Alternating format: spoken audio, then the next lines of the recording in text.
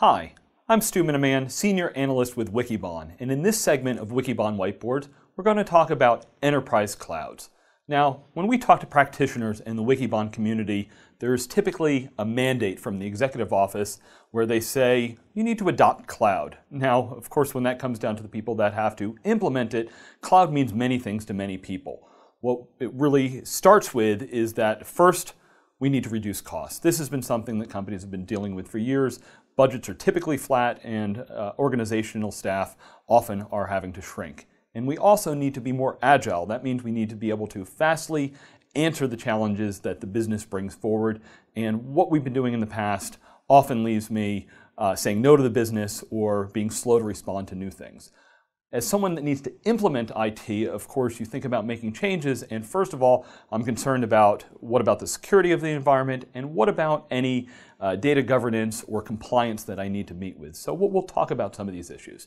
Because first of all, cloud is not a single solution. When you talk to most customers and they say, oh, I'm doing hybrid cloud and that's the way they do things, that means that they are doing multiple environments. So there's three big buckets of clouds: software as a service or SaaS, public cloud, and private cloud. Now, software as a service and public cloud are pretty standard. Most people have deployed any number of software as a service solutions. And public cloud, like Amazon Web Services, which is now 10 years old from Amazon, Azure from Microsoft, and others that provide public cloud solutions, are well understood for a variety of reasons.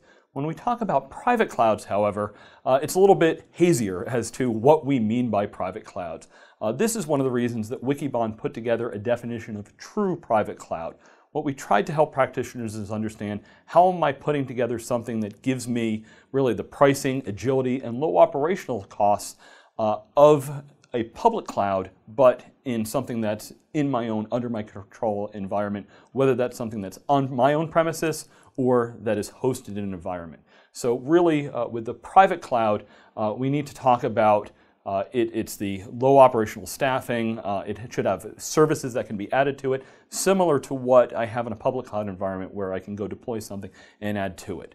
So our true private cloud also extends to hybrid cloud. And in this video, when we're talking about hybrid cloud, we're going to talk about things that span between private and public cloud for a single application, really, or that environment.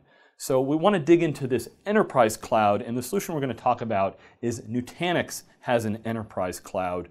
And most people really know Nutanix as a provider of hyperconverged infrastructure. For those that aren't super familiar about hyperconverged infrastructure, you can check out our other videos or go to wikibon.com for the research. But Nutanix sells a distributed architecture that simplifies the hardware, the software, and the operational model of what we're doing in a data center.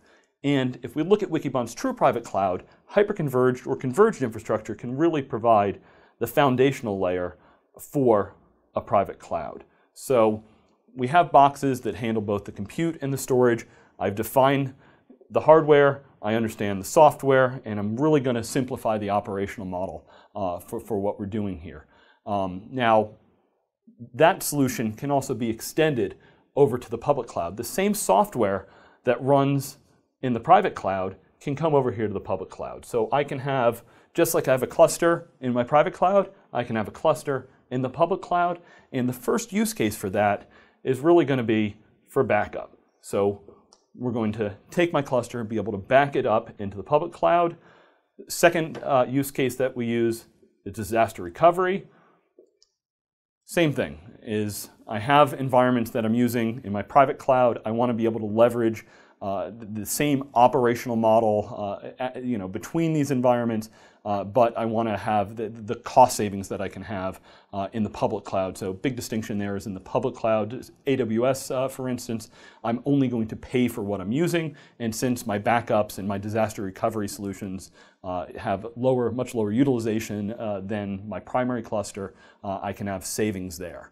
Now, to pull all of these together, really what I need is a management platform that can span between the private and public cloud. And from Nutanix, this is their software called Prism.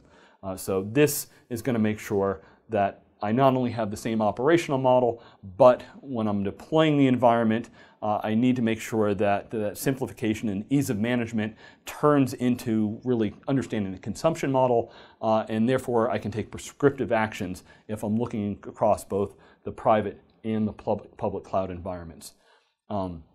So there are other solutions out there that span public and private cloud. Some will say that hardware, if I do the same hardware on both sides of the private and public clouds, I can really understand the performance that I'm going to get per application. Nutanix's position on this is that if the software and management understands both environments really well, that they obviously understand their private cloud cluster, as well as the Amazon Web Services solutions are pretty standardized and straightforward, so that I can understand what I get there. I can leverage the management platform to get the best utilization out of what I have. And really, the biggest saver for most companies is going to be in that operational model. If you check out Wikibon's true private cloud figures, this is where there's great savings to be able to help move faster and move forward. In the future, we're going to extend the use cases spanning this enterprise cloud. Bursting is one that we've talked about in the cloud environment for a number of years, but is only now starting to come to reality, just with really the pricing, the networking, and the orchestration ability between them. Ideally, customers are going to be able to choose their location of their applications based on the business requirements, rather than having any lock-in from the infrastructure itself. So hope this has helped you understand the basics of building an enterprise cloud. Please check out wikibon.com for all the research, and thank you for joining us.